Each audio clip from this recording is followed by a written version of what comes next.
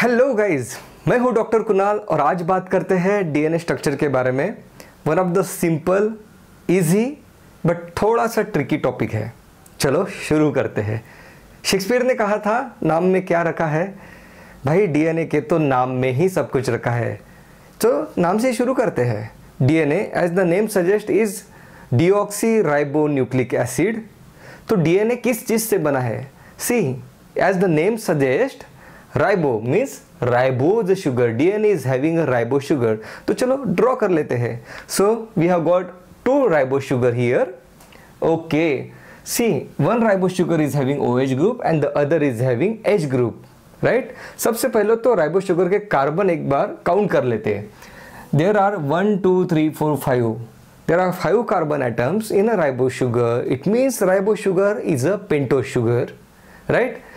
And this ribose sugar is having OH group and this ribose sugar is having H group, or I can say this ribose sugar is lacking O group, or I can say this ribose sugar is a deoxygenated ribose sugar, that is deoxyribose. This type of ribose sugar, that is deoxyribose, is found in DNA, right? So this is our ribose sugar lacking O group at the second carbon position. ये मिलता है DNA में, and the second one ribose sugar having OH group at the second carbon position, ये हमें मिलता है RNA में। तो ये तो RNA और DNA में का एक डिफरेंस भी हो गया है। I would like to bring your attention to one more important point is, can you see here at the third carbon position हमें मिल रहा है OH group दोनों में, right? थर्ड कार्बन पोजीशन पे OH ग्रुप है। इसके बारे में जल्द ही बात करेंगे, ध्यान में रखिएगा। Now see, deoxy ribonucleic acid, we are talking about which acid? Yes, it is a phosphoric acid we are talking about. So first component हो गया हमारा ribo sugar and the second component is phosphoric acid. Now can you see here it is written as nucleic acid. Nucleic means nitrogen bases. Nitrogen bases plural form है। Plural form means there must be more than one nitrogen base, right? So what are the nitrogen bases we found in DNA? It is adenosine, guanosine, cytosine and thymine, right? For the purpose of understanding इनको group किया गया है purines और pyrimidines में। Adenosine और गोनोसिन are purines, whereas cytosine and thymine are pyrimidines. एक question पूछा था ऑल इंडिया 2008 में। अगर इसमें कोई कंफ्यूजन लग रहा है तो एक सिंपल सी मेमोराइजिंग ट्रिक आपको देता हूँ यहाँ पे।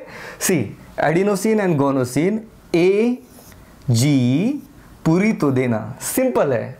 लेट्स से AG पूरी तो देना, मतलब adenosine and गोनोसिन are purine. So we have got 3 important components in DNA. One is ribose sugar, the other is phosphoric acid and the third is nitrogen bases. अगर मैं तीनों को ज्वाइन कर देता हूँ तो मुझे मिल जाएगा DNA molecule, right? चलो let's join them. Okay, in a first step we'll join pentose sugar and nitrogen base like this, and the structure which is formed is called as nucleoside. उसे क्या कहते हैं? न्यूक्लियोसाइड कहते हैं। and which is this bond? This bond is called as N-glycosidic bond. तो चलो हमने इसमें अभी अटैच तो कर दिया है nitrogen base and pentose sugar को। अब हमारा थर्ड कंपोनेंट बचा है फॉस्फोरिक एसिड। तो न्यूक्लियोसाइड को फॉस्फोरिक एसिड अटैच कर देते हैं, right? So can I join phosphoric acid to pentose sugar? Yes, I can. But can I join it randomly? No, I cannot join it randomly. So let's draw ribose sugar here. See, this is the first carbon, second carbon, third carbon, fourth carbon and fifth carbon. Phosphoric acid can attach to ribose sugar at fifth carbon position only. Fifth carbon position पे ही phosphoric acid ribose sugar को attach होता है। Remember this, okay? So pentose sugar, nitrogen base, ये तो हमारा था nucleoside. Nucleoside को हमने फॉस्फोरिक एसिड अटैच कर दिया। The structure which is form is called as nucleotide. क्या कहते हैं? न्यूक्लियोटाइड। अब न्यूक्लियोसाइड और न्यूक्लियोटाइड में कंफ्यूज तो नहीं हो गए? Again a simple memorising trick, right? देखो, न्यूक्लियोसाइड में हम अटैच कर देते हैं इधर। पेन कहाँ गया भैया? Just a minute. न्यूक्लियोसाइड में अगर मैं फॉस्फोरिक अटैच कर देता हूँ, एक मिनट, पेन आ गया है, पेन थोड़ा छुप जाता है यहाँ पे। न्यूक्लियोसाइड में हमने फॉस्फोरिक एसिड अटैच कर दिया तो हमें मिलता है न्यूक्लियोटाइड। मतलब S पहले आएगा, अल्फ़ाबेटिकली S पहले आएगा, S में हम P ऐड करेंगे तो हमें मिलेगा T। ये याद रखना कि न्यूक्लियोसाइड में फॉस्फोरिक एसिड नहीं होता है, इसमें बिल्कुल कंफ्यूज मत हो जाना। सिंपल मेमोराइजिंग ट्रिक, S पहले आता है, न्यूक्लियोसाइड में हम फॉस्फोरिक एसिड अटैच कर देंगे तो हमें मिलेगा न्यूक्लियोटाइड, राइट। चलो लेट्स मूव ऑन। तो हमने क्या देखा कि न्यूक्लियोटाइड हमने बना दिया तीनों कंपाउंड मिलके। अगर हम न्यूक्लियोटाइड को अटैच कर देंगे तो हमें डीएनए मॉलिक्यूल मिल जाएगा। So let's start joining nucleotides. यहाँ पे सबसे पहले एडिनोसिन लिया है और यहाँ पे लिया है थायमिन। चलो दोनों को अटैच करते हैं। But can I join nitrogen bases randomly? No, I cannot. There is a nitrogen base pairing rule and there are two rules. Out of that two rules, the first rule says कि adenosine can join with thymine and guanosine can join with cytosine. बिल्कुल simple. A can join with T and G can join with C. Simple memorizing trick again. At symbol याद रखना, जो eight लिखते हैं ना @gmail.com, उस type में। मतलब ए कैन ज्वाइन है टी, ए टी के साथ ही ज्वाइन होगा। एंड कार इन गाराज आप याद रख सकते हो उसको, मतलब सी और सी जी को ही ज्वाइन होगा या जी सी को ही ज्वाइन होगा। सो I can join A and T. ए कहता है nitrogen base pairing rule number 1। I can join ji with C, I can join T with ए। और अगर मुझे सी को अटैच करना है तो मैं किसको अटैच कर सकता हूँ? सी जी के साथ ही, कार इन गाराज, जी के साथ ही पेयर बना सकता है, राइट। अब nitrogen base pairing rule number 2 एक कहता है कि अगर मुझे जी और सी को ज्वाइन करना है तो मुझे यहाँ पे ट्रिपल हाइड्रोजन बॉन्ड बनाना पड़ेगा। अगर मुझे गॉनोसिन और साइटोसिन को अटैच करना है तो मुझे ट्रिपल हाइड्रोजन बॉन्ड बनाना पड़ेगा। And if I want to join adenosine with thiamine then I will have to form 2 double hydrogen bond. Simple है, देखो इसमें भी कंफ्यूजन नहीं होना है। Again memorising trick, C is the third letter, तो सी जब जी के साथ बॉन्ड बनाएगा तो ट्रिपल हाइड्रोजन बॉन्ड बनेगा। Third letter triple hydrogen bond, और जो बचा हुआ पेयर है वो डबल हाइड्रोजन बॉन्ड बनेगा। As simple as that. सो ए और टी के बीच में कौन सा बॉन्ड बनेगा? Double hydrogen bond. जी और सी के बीच में, सी इज द थर्ड अल्फाबेट तो triple hydrogen bond. A and T के बीच में बनेगा double hydrogen bond, C and जी के बीच में बनेगा ट्रिपल हाइड्रोजन बॉन्ड। तो इस तरीके से हमने न्यूक्लियोटाइड्स मतलब नाइट्रोजन बेसिस ज्वाइन कर दिए हैं। और अब हम ज्वाइन करेंगे न्यूक्लियोटाइड्स यहाँ पे, लाइक दिस। मैंने यहाँ पे भी ज्वाइन कर दिया, मैंने सब न्यूक्लियोटाइड्स अभी ज्वाइन कर दिए हैं। But which is this bond joining the 2 nucleotides? This is called as ester bond. Important MCQ, this is called as ester bond, right. Okay, all India 2010 में पूछा था, राइट। और ये जो बॉन्ड है नाइट्रोजन बेस पर और पेंटोस शुगर को जोड़ने वाला बॉन्ड, वो बॉन्ड क्या था? उसका नाम जो मैंने बताया था अभी, that is an glycosidic bond. And can you see here we have got, by joining nucleotides, what we have got? We have got the double stranded structure. That's why DNA molecule is called as double stranded molecule, right? Can you see here? उसके बाद अब देखो ये तो double stand बन गया, और double stand दोनों को, 2 डबल स्टैंड को किसने होल्ड करके रखा है? 2 strands of the DNA are held together by hydrogen bonds, right? Okay. Now what is the distance between 2 nitrogen base pairs? ये जो 2 नाइट्रोजन बेसेस है उनमें डिफरेंस कितना रहता है? ये भी एमसीक्यू काफ़ी बार पूछा जाता है। दिस इज 0.34 नैनोमीटर और 3.4 एंगस्ट्रॉम। ये भी एमसीक्यू कॉमनली पूछा जाता है। ओके, चलो आगे बढ़ते हैं। हमने देखा था कि राइबोस शुगर के 5th कार्बन पोजीशन पे फॉस्फोरिक एसिड अटैच होता है, तो यहाँ पे मैं लिख दूंगा 5th डैश। अब देखो इस डीएनए स्ट्रैंड का यहाँ पे एंड है, this is the end of this DNA strand and where it is a phosphoric acid and phosphoric acid is at the 5th carbon position, इसलिए इस स्ट्रैंड के इस एंड को 5 डैश एंड कहते हैं। This was the question that was asked in all India 2006, और उसमें ये पूछा था कि 5 डैश एंड ये कौन डिफाइन करता है? तो फॉस्फोरिक एसिड डिफाइन करता है, राइट। और वैसे ही यहाँ पे भी फॉस्फोरिक एसिड है, तो this is also 5th dash end of this particular stand. उसके बाद हमने OH ग्रुप यहाँ पे पेंटोस शुगर को अटैच रहता है, हमने पहले ही देखा था। अब OH ग्रुप किस कार्बन पोजीशन पे अटैच रहता है? दोनों राइबोस शुगर जो हमने दोनों देखे थे ना, तो उसमें, और मैंने कहा था उसके बारे में थोड़ी देर में बात करूंगा। चलो बताओ।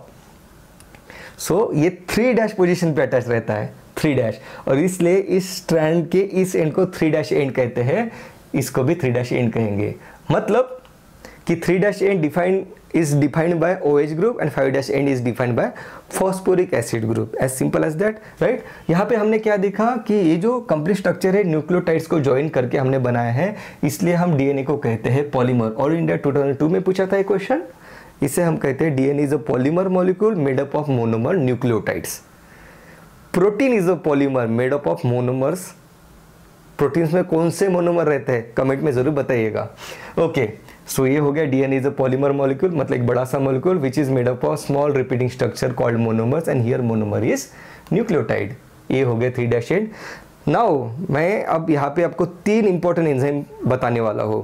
बी केयरफुल, अलर्ट के साथ सुनना है। देखो, डीएनए न्यूक्लियस एक एंजाइम है and DNA nucleus is having the ability to break this bond. Which is this bond? Can you tell me which is this bond?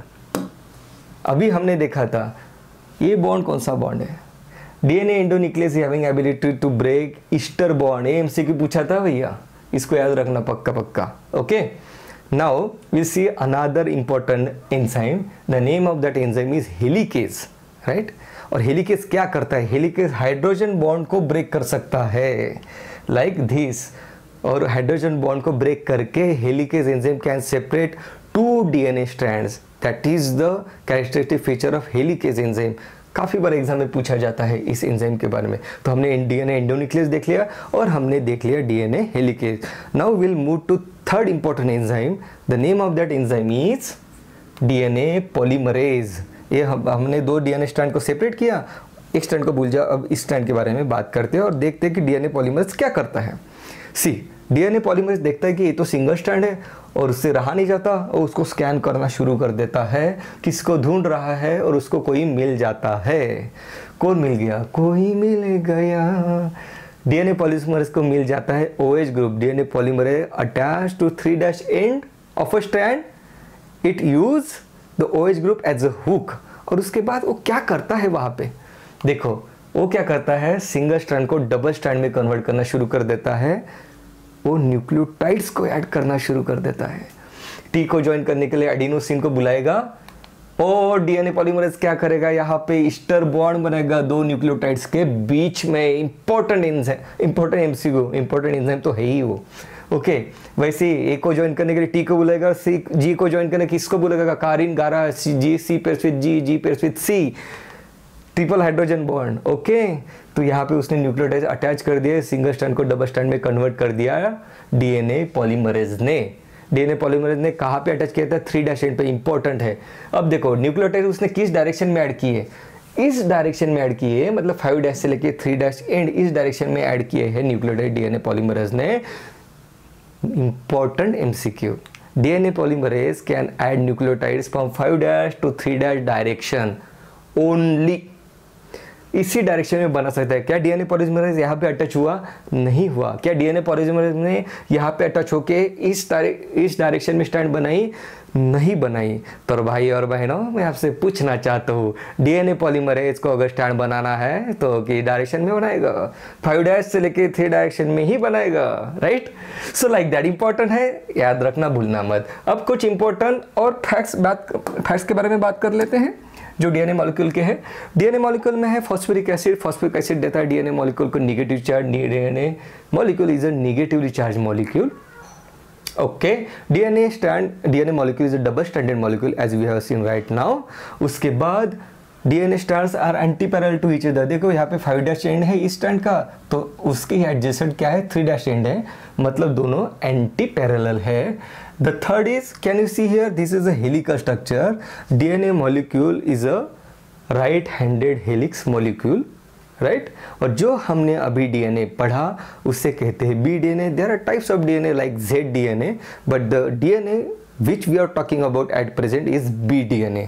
ये याद रखना पक्का पक्का। ओके, चलो, चार्गफ रूल काफी बार एग्जाम में पूछा गया है। ऑल इंडिया 2015, ऑल इंडिया 2006 और कई बार पूछा गया है। चार्गफ रूल हमें बताता है कि number of adenosine is equal to number of thiamine.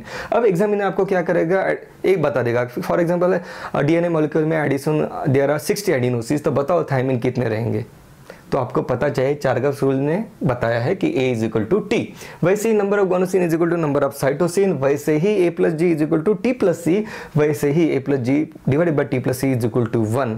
ये आपको ये नंबर दे के एग्जामिनर आपको क्वेश्चन यहाँ पे फ्रेम कर सकते हैं। ओके चलो आगे बढ़ते हैं। तो ये तो हमने देख लिया DNA is double stranded molecule. RNA के बारे में भी अभी बात कर लेते हैं। RNA is a single stranded molecule. हमने देखा कि राइबोज जो है आरएनए में वो वहाँ पे OH ग्रुप रहता है, दैट इज ऑक्सीडेटेड राइबोज, जबकि डीएनए में डीऑक्सी राइबोज था। वैसे ही नाइट्रोजन में हमने पायरिमिडेस में क्या देखा था, थाइमिन और साइटोसिन। आरएनए में क्या है कि थाइमिन की जगह पे यूरेसिल रहता है, इतना याद रखना है आपने, राइट। मतलब यहाँ पे जो थाइमिन है तो थाइमिन आपको नाइट्रोजन बेस नहीं मिलेगा आरएनए में, आपको थाइमिन की जगह पे यूरेसिल मिलेगा, बाकी सब सेम है।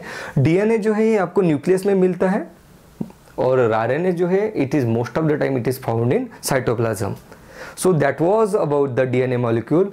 3 स्ट्रक्चर हमने देखे, ribose sugar, phosphoric acid, nitrogen bases, AGTC, उसमें क्या निमोनिक देखा, प्यूरिन और एडेनोसिन गोनोसिन, जो बच गए वो थे पैरिमिडिन्स। उसके बाद हमने नाइट्रोजन बेस पेयरिंग का रूल देखा, उसमें हमने देखा कि A joins with T, G joins with C, G joins with C bye triple hydrogen bond. उसके बाद हमने देखे 3 इंपॉर्टेंट एंजाइम। उसमें का फर्स्ट एंजाइम जो हमने देखा वो था DNA endonuclease which can break ester bond and can separate the nucleotides. उसके बाद हमने देखा DNA helicase which can break the helix by breaking hydrogen bond and can separate 2 DNA strand। and the third enzyme, important enzyme जो हमने देखा वो है DNA polymerase। DNA polymerase 3' पे अटैच हुआ और 5' से लेके 3' इस डायरेक्शन में उसने स्ट्रैंड बनाया।